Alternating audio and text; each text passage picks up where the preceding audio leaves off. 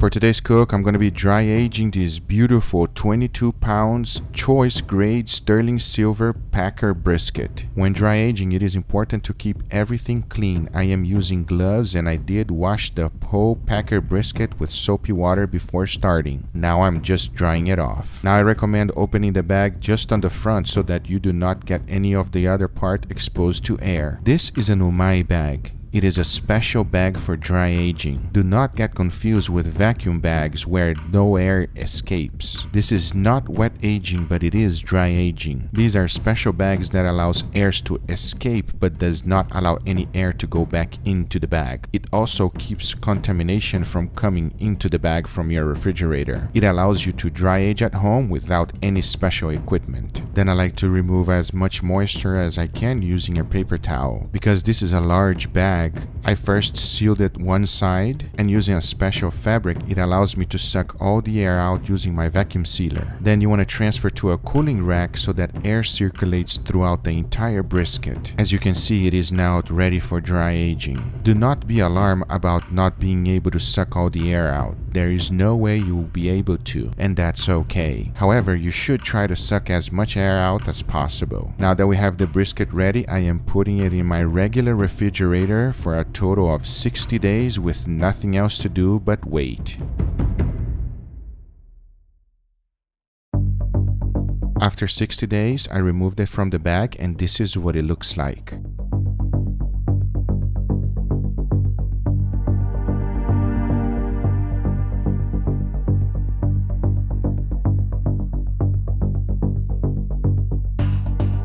As you can see, some white mold started forming. So after consulting my favorite dry aging group, Dry Age Beef, in Facebook, myself and several other members, we determined that it is okay to continue my experiment, so I did. Now all there's left to do is to trim it, and when I did trim it, I was surprised by these results. Check it out.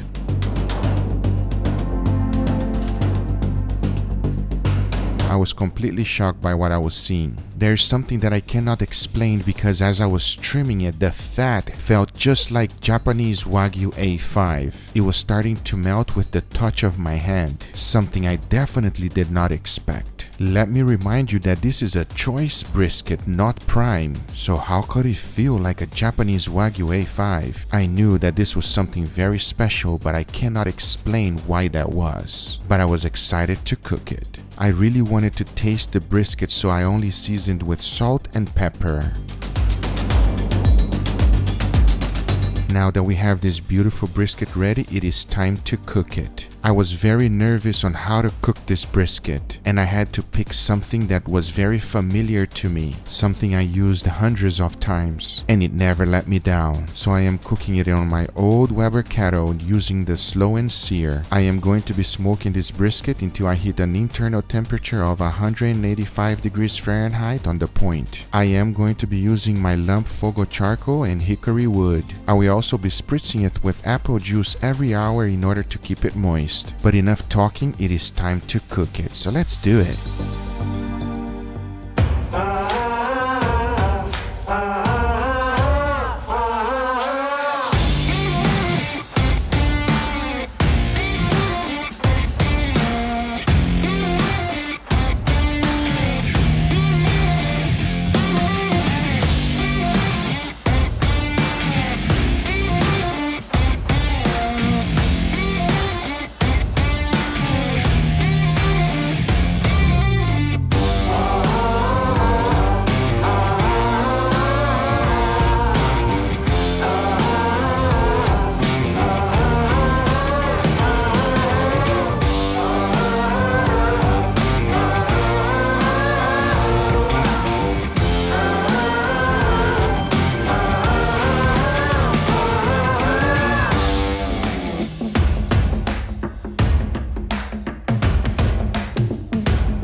After smoking it for several hours, I did hit a stall at 150 degrees Fahrenheit, so I decided to do the Texas Crunch, which is to wrap it in aluminum foil. This speeds up the process. Then I put it back in my cooker until I hit 185 degrees Fahrenheit on the point. Once the 185 degrees Fahrenheit was reached, I put it into the cooler and rested for 2 hours. Once the 2 hours had elapsed, I was rewarded with this. Check it out.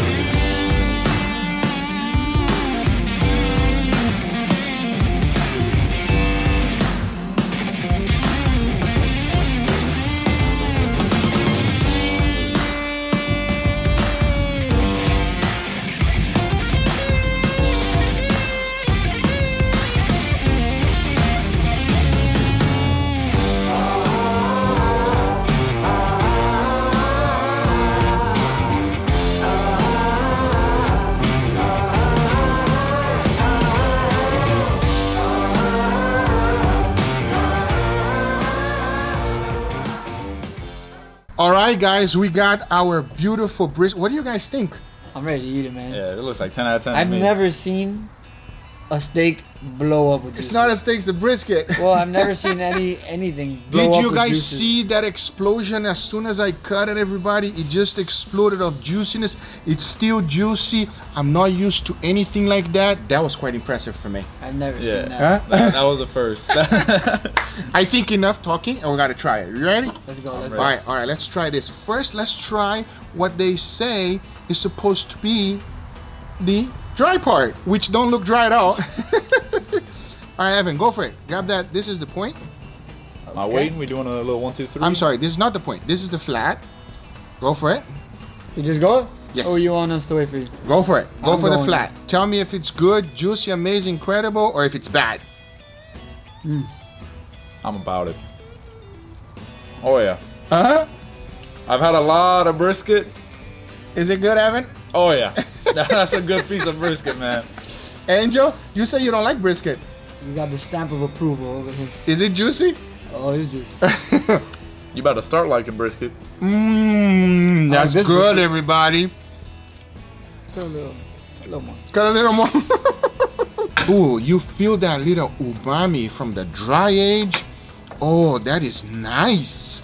Go for it, Evan. 60 days, well worth it. Let me tell 60 days dry age, Evan. What do you think? you. If I had to do it again, it's worth it. That's, What do you think, Angel? Wow, that's good. Are you ready to try the good part? Yeah. That was supposed to be the bad part.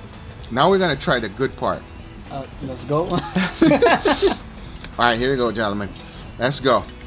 what you looking at, Angel? Which piece you want? Do you want the end? You want the first cut? Yeah, we'll try. All right, go for it. Let's go, man.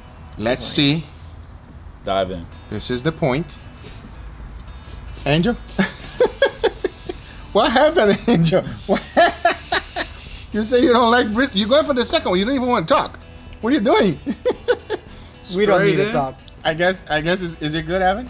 Oh yeah. This was the part that we saw explode, and let me tell you, that juice is there. Wow. Wow, man. Keep cutting though. Keep cutting, Angel. To be honest with you, I don't have an explanation how this tastes. It tastes incredible. It does have a little bit of the dry aginess, like a umami flavor that is quite unique. It is ridiculously juicy. Like I can't describe how juicy it is. It is fantastic in regards to the beefiness of the flavor. The smoke. The smoke is perfect. It's not overpowering. It's beautiful. It's just the perfect amount of smoke on it. I mean, Oh, yeah. I'm gonna go on a limb here. I think this is the best brisket I ever cooked. Period. Now, yeah, You going there? yeah, I'm going there. Ever? This is incredible. Now you're gonna ask me, Guga, is it really worth dry aging for 60 days? I'll let you reply. Yeah. Yeah, that's a yes from me. Yeah. Will I do this again? Absolutely, I'll do this again, everybody. It's an experience. It's wow. And enough. I think you guys got the point, right? Yeah, and I think brisket is Evan's favorite. Yeah. Like, this is my favorite type of meat. I always order it at barbecue places, and they just don't compare to this. Like it is. It's very unique, everybody. It's unique. It's leaving me speechless. So I don't know how to say it. It is incredible, everybody. It is incredible. Anyway, you guys enjoy it? Oh yeah. Now we gotta share with the rest of the family. What? What you said? Keep cutting, bro. Come on, Angel. Be nice, Angel. Guys, anyway, let me cut it for this gentleman. Look at that. It cuts like butter. I don't. Look at this. Look at that. It's like butter. I'm about to fight you for it. Yo, you're taking two. No fighting. There's plenty for everybody. Guys, I hope you enjoyed this video. It's definitely worth dry aging the brisket. Give it a try. I promise you, you won't regret it. If you do enjoy this video, make sure you give it a thumbs up. If you're not a subscriber, be sure to subscribe for future videos. Remember, if you are interested in anything I use, everything is always on the description down below. Thank you so much for watching, and we'll see you guys on the next one. Take care, everybody. We out. To wrap up this video, everybody, we were so excited that we could not explain exactly what was happening. This cook was very bizarre in a very good way for me. When I cutted that brisket and it exploded, it was a complete surprise because I did let it rest for 2 hours. However, it was still hot. Now, I do understand that you might think that it was completely dry because all that juice came out of the brisket. But let me tell you, this was the most juiciest brisket I've ever tasted in my life. I think the dry aging process did something to the fat and it did not let it get hard again. This is the leftover brisket and it's been 2 hours after I sliced it. As you can see, the meat is dry on the top, but it's still so juicy. By a little squeeze, juice still comes out. The fat never hardened. It is the weirdest and the most exciting thing that ever happened to me. I don't know how to explain this situation, and I love to bring it to the comment section so that you guys can help me figure it out. I can tell you this, I am definitely doing this again. Thank you so much for watching, and I'll see you guys on the comment section down below. Take care.